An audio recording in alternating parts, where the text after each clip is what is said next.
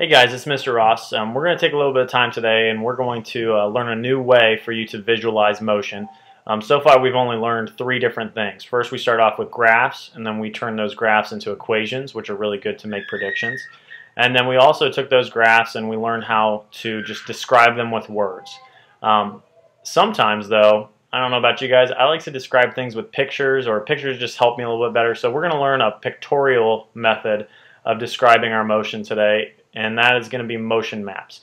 So you're going to need a pencil, you're going to need some paper. We're going to make a couple number lines, and I'll teach you how to do this hopefully quickly. Alright, so we're going to learn about motion maps here, and again, motion maps are going to be a visual way for us to understand the motion of an object. So what I'm going to do is we're going to pretend that I'm a car for a second, okay? This is my 0 point, so this will be my starting point.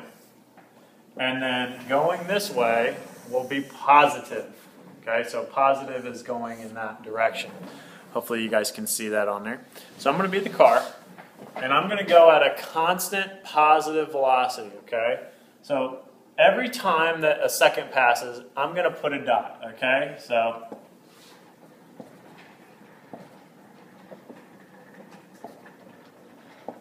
okay. It's kind of hard to see those on there, so I'm going to make them a little bit bigger for you. All right.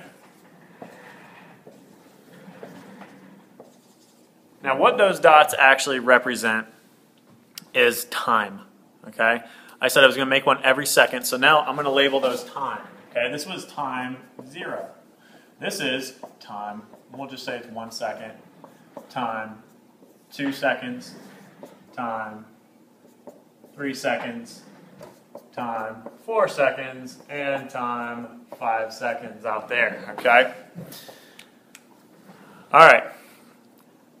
We said that this is going to be a way for us to visualize the motion of an object. Sorry.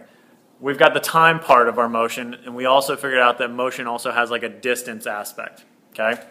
So what I'm going to do now is I'm going to draw arrows that show how far I went in that time.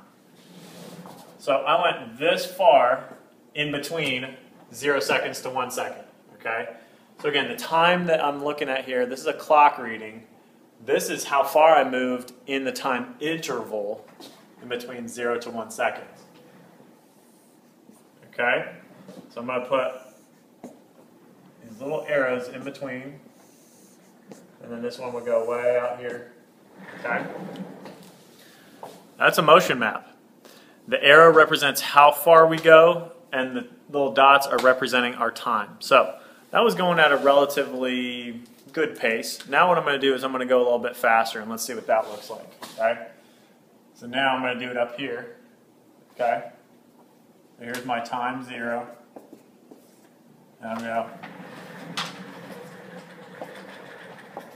Oh! It's hard to keep up with those, so let me redraw those little dots. Okay, there's a dot. There's a dot. There's a dot. And there's a dot. Okay? So this is time 1, time 2. I know my head's probably almost getting cut off here. Time 3, time 4. Okay? Let's compare that real quick. If you look at the first line that I did, it was only 5 seconds long.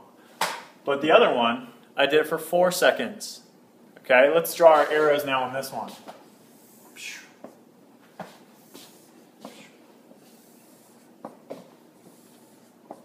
And then this one would go way out there. Okay? Here's the difference. Those longer arrows represent a higher velocity because I was going faster. Alright? So if something is going faster, it's going to have a longer arrow on the motion map. If it's going a little bit slower, it's going to have a shorter arrow. So now let's talk about some other motions. Okay? Let's pretend for a second that I'm just sitting still. Alright? Now this time I'm going to give myself a positive starting position, so I'm not starting at 0. Again, 0 was over here. I'm going to start kind of in the middle this time. Okay? Now I'm a car parked. So every second, just like last time, I'm going to put a dot. Dot. Dot. Dot. Dot. Dot. Dot. So every second I did a dot. Now I have 5 dots right there. That means I was going for about 5 seconds. My estimation of time might be bad, I know. Okay, so 5 seconds. This was time 0. This would be time 1, time 2, time 3, time 4, and then this is time 5 seconds. Okay? If you don't go anywhere, okay, you're not going forward, you're not moving in a positive position, you're not moving to a negative position, you're just going to stack these numbers, or these dots, okay? Now let's pretend for a second that I go forward, then I stop, and then I go backwards. So I think this would be like number 7 on your guys' homework, okay? So I'm going to start over here. Here's my time 0. I'm going to go forward, stop, and then go backwards. So let me get those dots a little bit more clear for you.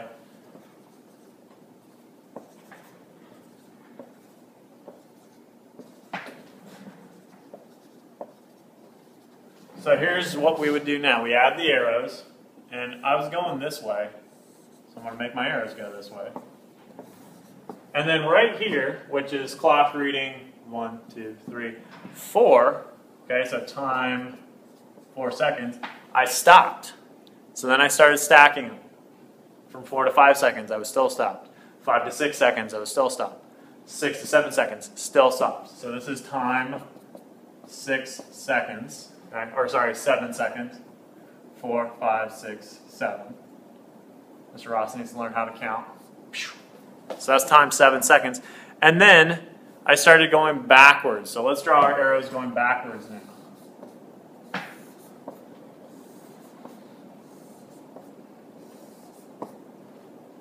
Okay? Now a couple quick hints. If I'm going the same speed, my arrows should be the same length. If I'm going the same direction, my arrows should be pointed in the same direction. If I go a slower speed, I need to have smaller arrows. If I have a bigger speed, my arrows are bigger. Remember, if I stop, I'm going to stack a couple of dots. Now, since you guys have qualitative graphs on your homework, you should probably just guesstimate. It doesn't matter how many, like if it stops, you can either do like couple dots, 2 dots, whatever you want, okay? Because it's qualitative, it's not quantitative, meaning no numbers. So the numbers you make up are going to be fine, okay? So what we're going to end up using these motion maps for is we're going to take these motion maps and we might start like a car down here at 0, and we might start a car in a positive position, and we might run them together. We can use these motion maps eventually to figure out where those cars would hit, okay? Which is actually what we're going to be doing next week. So I want you guys to try questions 1 through 8, and then when you get done with them, we'll check them over tomorrow, okay? See you later.